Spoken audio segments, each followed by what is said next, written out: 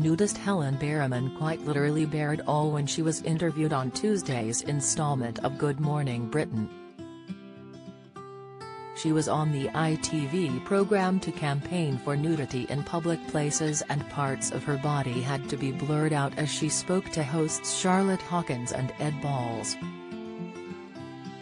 Dozens of viewers flocked to Twitter to voice their opinions on the guest appearing on the morning news programme in the nude. Hell's bent, yes, be respectful now and put some clothes on. #GMB.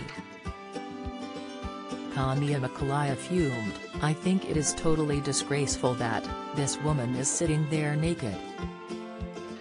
It is very unhygienic. Go to designated places where nakedness is allowed.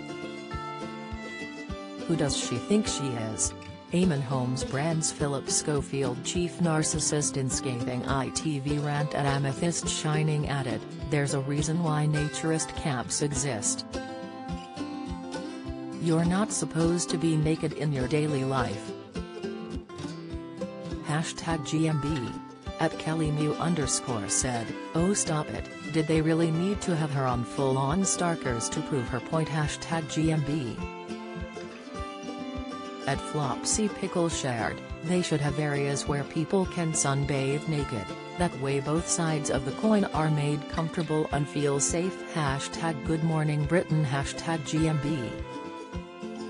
@Peachy6211 said, why does she have to be naked?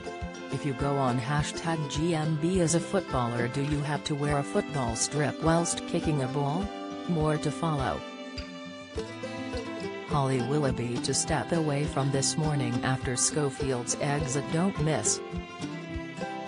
Jenny Ryan hits back at claims the chase is fixed to help contestants win. Update: GMB viewers bring up their breakfast as Richard Arnold wears corset and heels. Insight: GMB's Kate Garraway is facing huge tax bill while caring for husband. Latest.